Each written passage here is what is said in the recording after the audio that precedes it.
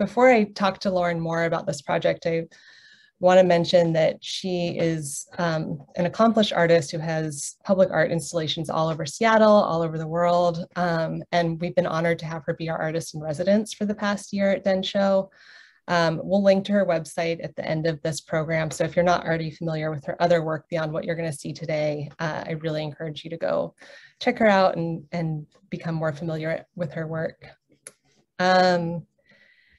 And yeah, before I start asking Lauren questions about this project that we're all about to see, I just want to provide a little bit more context for this event. So I'm sure everyone who's tuned in knows that today is the 80th anniversary of the signing of Executive Order 9066. And as my colleagues and I were just reminded at a protest at the Northwest Detention Center and a commemoration at the Puyallup Fairgrounds, Day of Remembrance is not just a passive commemoration, but rather it's part of this really long tradition of radical remembrance. And so when Densho colleagues and I were talking about how to mark this 80th anniversary of DOR, we wanted to think of an innovative way to really bring the community together in a collaborative way, and also COVID safe way, to collectively partake in this radical act of remembrance. And so we came up with this idea of working with Lauren and creating a community curated art piece that would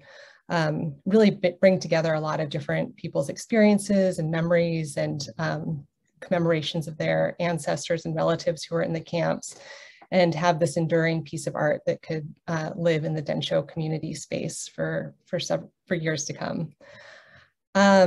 So we worked with Lauren and asked the Densho community to share memory objects with us that commemorated either their own time in camp or the experiences of their relatives. And Lauren's going to tell us a little bit more about this project. And as she does that, I want to also invite you all to write questions that you might have for her in the chat.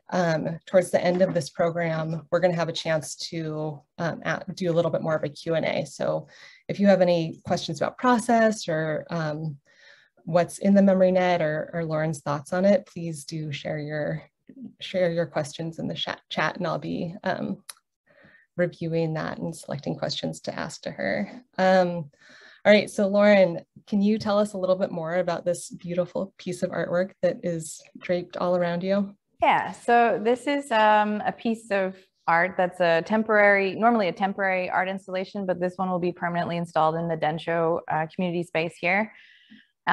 This is a 30-foot long by 42-inch wide paper cut installation that I call the Memory Net, that I've done several times. I've done it in different countries like Cambodia. I've done it in Seattle. I've done it as a community art project and as an art project to express myself and my own personal set of memory objects. But I really like opening this up to the community like we've done this time with Densho. Taking input from community members about objects that either were sources of inspiration or resilience or strength during the incarceration during World War II, or also objects that might have been lost in that process. The cool thing about the Memory Net is that you don't need to actually have the object. You just need to remember the object or have heard a story about the object. So each of these objects, I'd say there's probably close to 50 objects now in this net, have a really profound story behind them. So some are from community members and some are from my own family's history, and some are just symbolic objects that I use repeatedly in my work. Yeah. Yeah, so that's been a really exciting part of this, is just seeing everyone's submissions come in and hearing the stories that come along with these objects. It's been really touching. So I know I'm really eager to have you dive in and tell us more about those objects. Yeah, so I think we have a slideshow we can share, hopefully get a little bit more detail.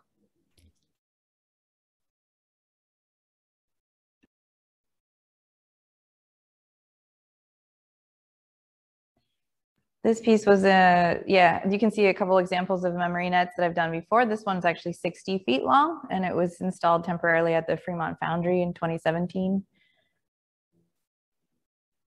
This was at Art Exchange Gallery in Pioneer Square, my representing gallery. So I've cut the net. This will be my third full memory net that I've cut.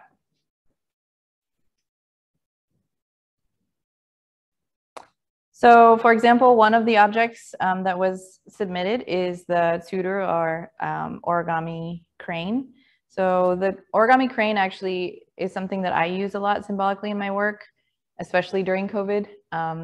It's a sign of resilience and hope during difficult times. And the legend says that if you fold 1,000 paper cranes and you have a wish, your wish will come true. So I really love this as a symbol, and I keep repeating it in my work anyway. So it was great that somebody thought to include that in the memory net this time.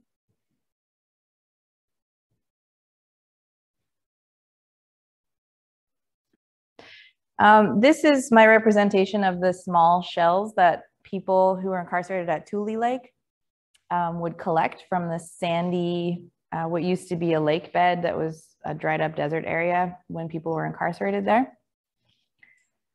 These are teeny tiny little white shells that people used to go and sift through the sand, pick them up, bleach them, and then make jewelry out of them. So on the left side, you can see my rendition of a jar of shells. And on the right side, you can see objects that were actually made in camp from those shells. So they often painted them with nail polish and used that as a craft to gift to each other or pass the time. Yeah. I love that. You can see in the net, there's nail polish bottles as well. And then this is a pair of glasses, reading glasses that I often repeat in my work for memory nets and for other pieces of art. The glasses to me are part of my language of objects, and they represent the idea of pursuing education or holding yourself to a higher sense of morality, even when you're actively being oppressed. So this is kind of a general symbol that I repeat often in my work. There's several pairs of reading glasses in this memory net.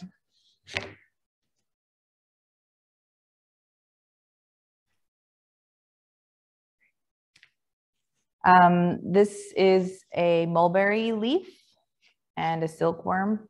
So the silkworm only eats mulberry leaves. And my ancestors were silk kimono dyers in Fukushima province before they came here around the turn of the century to be fruit farmers in Northern California before they were incarcerated at Tule Lake. This also symbolizes my grandma Clara's participation in the World's Fair, 1939, just before the war. She was an English-speaking docent for the silk exhibition at the Japanese Pavilion at Treasure Island outside San Francisco in the 1939 World's Fair. Yeah. That's incredible. Yeah, and I think we have time to have you run through the rest of the objects that you'd selected to chat about.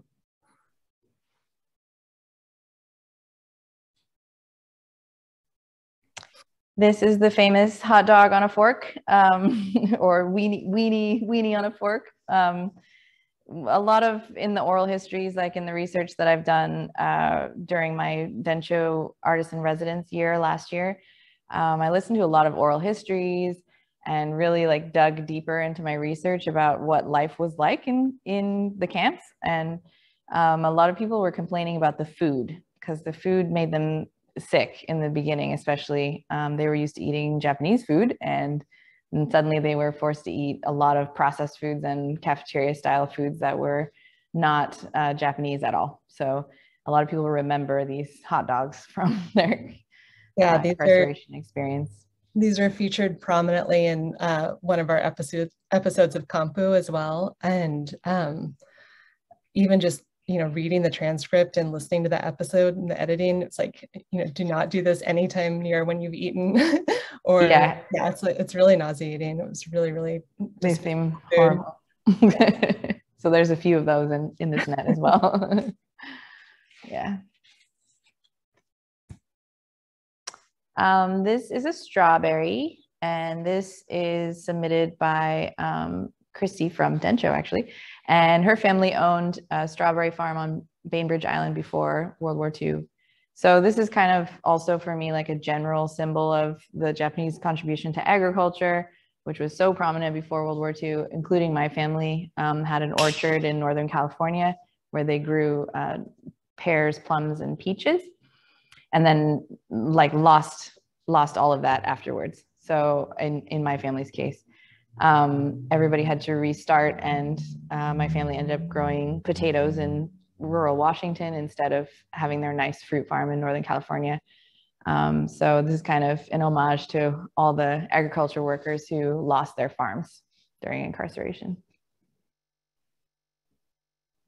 Yeah, I remember seeing your potato contribution to the Memory Net too. Yeah, we have potato, we have persimmons, we have pears, plums. Yeah. This is a baby bottle. So this piece is, this object was submitted by a community member as well. Her grandmother gave birth in one of the camps, and it was a very traumatic experience for her. And so I wanted to put a baby bottle in there.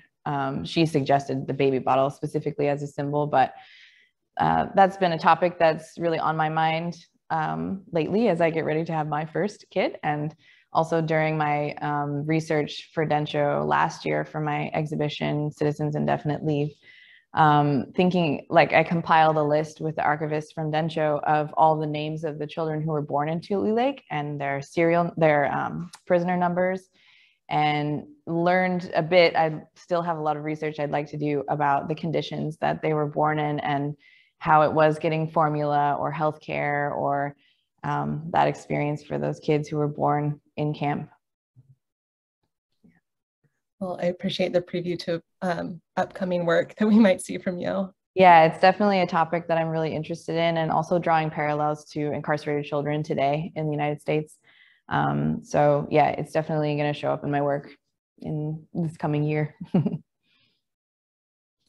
Great. Well, thank you for showing us all of these objects. Did you have anything else you wanted to say about this last slide of objects?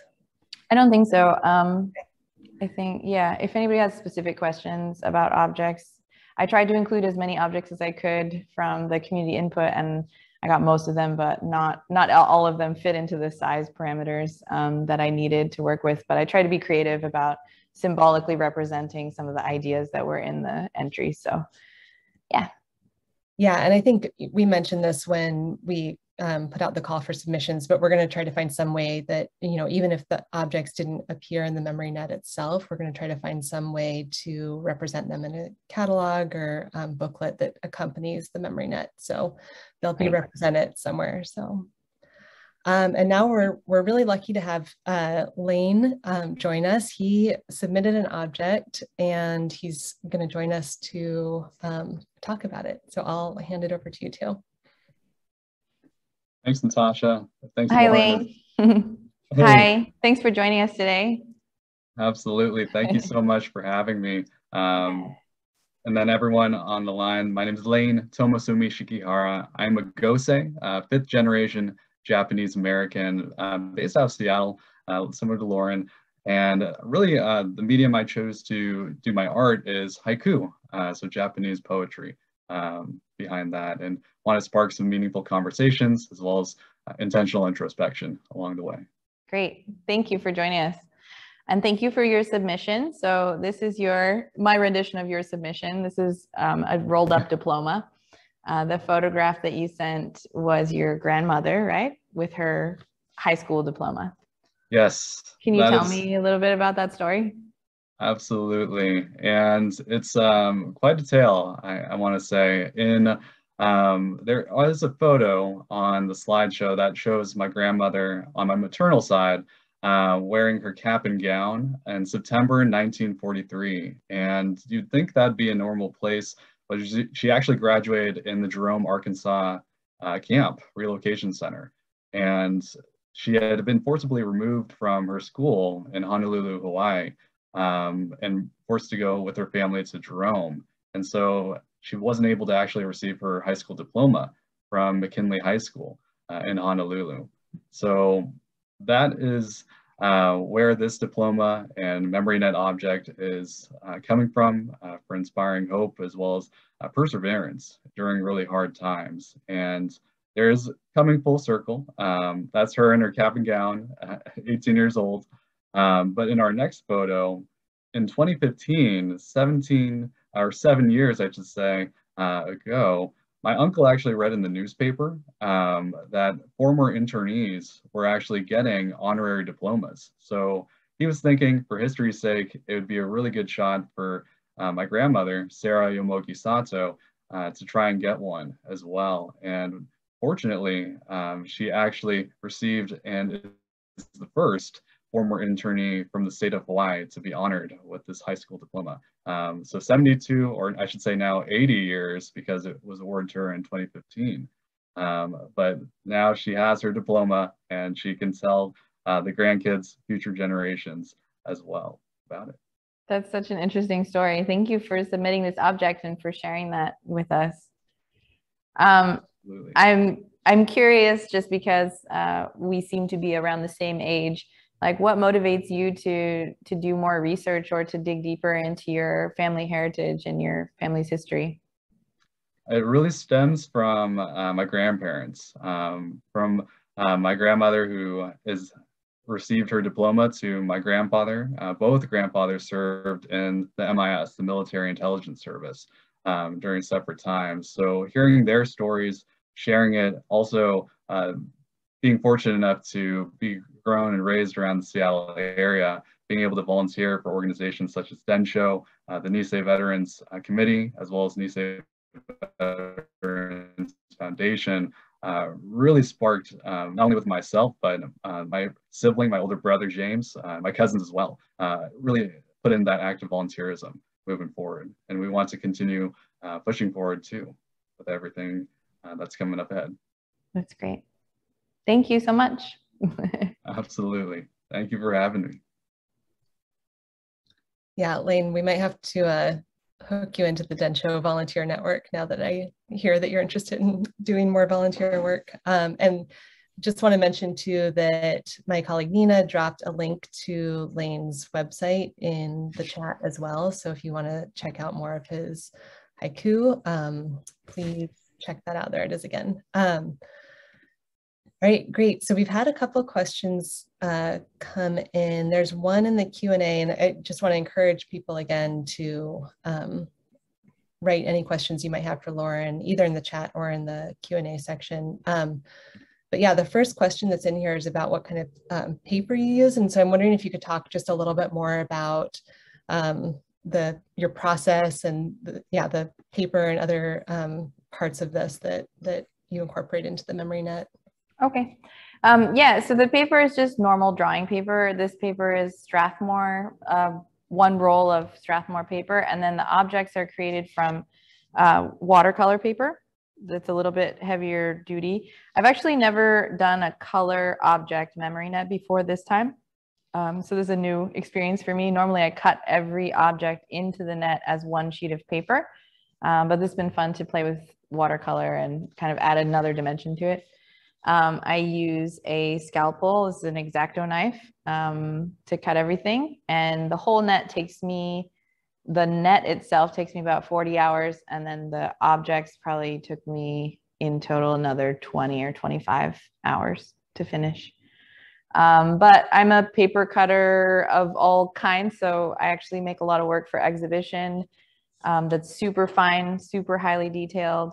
And I do translate my designs into public art as well. So painted mural and cut metal and stuff like that too. Yeah, but this is a really fun project that I have done for many years now. And I'm really excited to apply it to this context. I also did another one that was kind of talking about people's ideas of the place they called home, what ideas they had about where they felt like their home was. And then highlighting issues of homelessness. That was in 2017 or 2018. So yeah, I think this as a symbolic object has a lot of potential, and I'm really excited to apply it to this topic for this Day of Remembrance. And you mentioned that in the past, when you've made memory nets, they're kind of intentionally ephemeral. So can you talk about, more with the thinking behind that and how this one exists a little differently? Yeah, so the deeper concept of the memory net is about dredging up symbolic objects that remind us of memories or that tell stories. So that means that we can access memories that we have or parts of our ancestors' history without actually still having those objects. So the idea is that the memory net kind of sifts through space and time and dredges up symbolic objects that we can use for sharing information about our collective histories and our individual heritages and experiences. And yeah, I like that it's made from paper, and people often ask me if I'm afraid that it's going to break, and it does break. I have taken it into the ocean. I have put it on a boat. I've strung it through a house. I've taken it all around the world, and it does eventually decompose and break and scatter, and that's okay. I've burned one as well, because I like the idea that it's okay for us to lose these real objects, and they're always there as memories when we want to access them. So I think the fragility of the paper is a perfect symbolic way to represent that idea. Yeah. Yeah, that's really powerful. Although as somebody who works in archives and history, I just makes you cringe. No, don't burn it. Yeah, the gallery doesn't love that either, but it's part of my process. So, yeah. Well, all right. I missed this question in the chat, but Nina just texted me and said that we received a question about whether or not any of the objects were surprising to you. So if you can talk a little bit more about that. Yeah, there were a lot of really surprising objects. I really love to open it up to community input because things that I would never think of, people did suggest. Yeah, that's a really good question. Let's see, an example of that. Well, this is the last object I haven't cut yet, but I will cut it. This is a string of bullets, like machine gun bullets. Somebody wrote in that she remembers the guards pointing a machine gun at her when she was 8 years old. And so that was like a really powerful, violent, symbolic object that I wanted to represent with these bullets. That was surprising.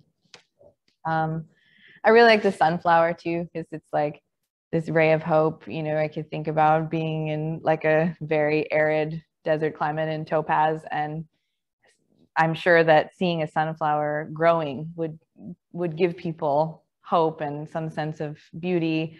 I know that my grandmother often told me about how when she was at Tule Lake, she didn't see a tree for so many years. She was really missing plant life because they were in the desert, so that this one struck me as being really profound too. What else do we have over there?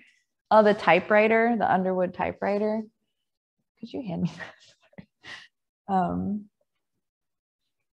Was interesting. So there's a typewriter and a camera. And both of these are obviously really old style. The Underwood typewriter I thought was interesting. Like also kind of referencing the box in front of the computer here that's full of silverware that my great-grandmother brought to Tule Lake with her. And the story goes she would not leave home without that box of real silverware because it was so dear to her. But I mean, dragging around a typewriter or risking having a camera in a place that you knew you weren't supposed to have a camera definitely was a profound symbolic, image. We're getting a couple more questions in the chat, so I might divert your attention to that. First of all, someone's asking if this will be open to the public, and I'm hoping that by this summer, it'll be safe to have some kind of in-person gathering here at the office. So keep your eyes peeled. We'll definitely post information about that on our website and in our e-news whenever we're able to do that. So unfortunately for now, it's not going to be open to the public. Densho staff's barely even back at the office ourselves, just coming in occasionally. And then Carla is asking about how long your family was in camp. I was wondering if you could just talk a little bit more about your family's camp experience in general too, Lauren. My personal family. Yeah, so my real grandmother, Mildred, and her two younger siblings and her parents stayed in camp for the whole duration of the war. My grandma Clara, who is actually my real grandmother's older sister, so she would be my great aunt, but I refer to her as Grandma Clara now. She's still alive in West Seattle. She's 102 years old. She had something called a Citizens Indefinite Leave Pass. She was engaged to a man who got two non-Japanese sponsors outside of, like in Seattle, to vouch for him. And so he was able to leave first to find employment, I think in Wyoming first, and then in Spokane, Washington. And she actually took a train alone from Tule Lake to Spokane, Washington. So Northern California to Spokane, Washington, and had a really interesting story about American troops who were either just coming back from fighting overseas or just going to fight overseas on the same train as her. And she was really scared because she's Japanese, obviously. So she hid her face and wouldn't leave her seat for the entire journey. Yeah, so they were in Tule Lake mostly. And that seemed to be mostly geographical because they were originally from Northern California. Yeah.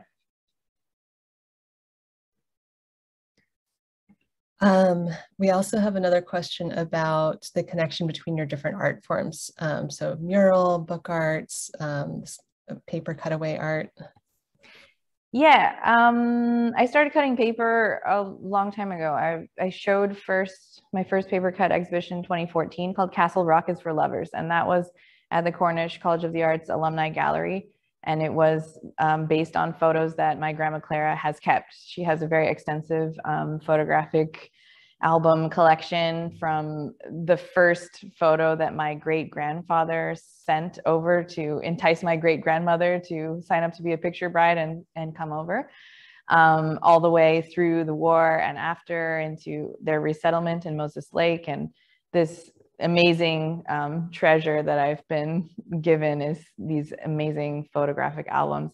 And so I just keep, along with Densho Archives, which I discovered many, many years ago in the beginning of this paper cutting journey, I just kind of kept doing research and kept telling the stories of my personal ancestors and other people's stories, things that I was learning from the Densho Archives. And then that just is applied to large paper cut installation. It's applied to two-dimensional or framed pieces for exhibition in galleries. And now it's translated into public art. I'm doing a garage door for the Washington State Convention Center edition on this theme. Pretty much all my public art is focused on the Japanese American history theme. I'm doing tile mosaic panels for Redmond Sound Transit about boys playing rock, paper, scissors inside one of the camps. I'm doing a balcony rail in the International District and a mixed-use zone park in Bellevue, celebrating Japanese heritage, and a project for Meta Open Arts as well, and many more. So there's lots of different applications, and it's really fun to see how the paper cut medium can translate so well into all of those things. I didn't really know how versatile it could be before, but in the last few years, I've had the great opportunity to really expand what I'm doing, but still in the medium of paper cut. Yeah. Thanks. Yeah, it's exciting to know we'll get to see your work all over Seattle coming up very soon. All right, my colleague Danielle Higa is saying in the chat, maybe Grandma Clara might consider digitizing her photo collection. So I just put an inquiry in last night to a friend of mine who is going to help me make that happen. Yeah. Okay. I also know a few archivists who might be able to help you. Yeah. Well, I was thinking that too. I mean, what's the process? Actually, what is the process? Because people ask me all the time. That might be an interesting. Yeah. We have a collection nomination form, I believe, on our website. But yeah, so typically we talk one-on-one to potential donors, and we're not able to digitize everything that's suggested to Densho, but we try to do our best to get to most things. So okay. Yeah, let's keep talking. Okay. Yeah, so there is the Hattori collection already, the Clara Hattori collection on Densho, but I know I looked through everything and there's a lot of things that are not there yet, so it'd be cool to add to that. Yeah, definitely. Yeah, and then on a related note, Barbara Yasui is asking if there's going to be a key to the memory net, which is a great question. I think, we're planning to try to put some of the photos that were submitted, and I think photos of the individual objects that you created, Lauren. We're digitizing those, and we're going to have those in the DDR as well. We're trying to get better about kind of documenting our own work that we do at Densho and our arts projects that we're involved in. But yeah, that's a great idea to create, maybe this needs to be a little bit more of a booklet that can kind of be accessible with the piece as well. Yeah, that would be great. I have created like a legend of some of the objects that I use regularly in my own work, but I think these would be very, very cool to have like the story, the name of the person who submitted, and in one document or one place that people could browse. That would be very cool. Yeah. Great. So we were hoping to keep this to around half an hour. We know everyone has a lot of events and a lot of Zoom events in particular going on this weekend. So, and then right after this, we're going to finish installing the rest of the memory net. So it'll be hanging from the Densho ceiling for hopefully many years to come. So we'll close out, unless Lauren, you had anything else you wanted to share. I just want to say thank you to Densho for naming me as one of the artists in residence for last year. It's been a real honor to work with you guys and just to have a closer relationship with Densho, and because really a significant portion of my art career has been based on my research through your archives. So it's really cool to be able to support what you do, and I hope that Densho continues to be a really important source of education about this topic for future generations. I'll also say that today is the last day of this exhibition that is at Art Exchange Gallery in Pioneer Square. They're open until 5:30 p.m. tonight, and it's all the work that I created during my Densho artist residence year last year. It's called Citizens Indefinite Leave, and it has about 20 new original hand-cut paper pieces in there. So if you can go by, they're open till 5:30. I highly recommend it if people can get there in the next 2 hours. Yeah, you can see it online as well through the Art Exchange Gallery's website. Yeah. It's so incredible in person too, though. Okay, we have sirens coming down. I think that's a great Okay. to Thank end. you. Thank you, everybody. Thanks.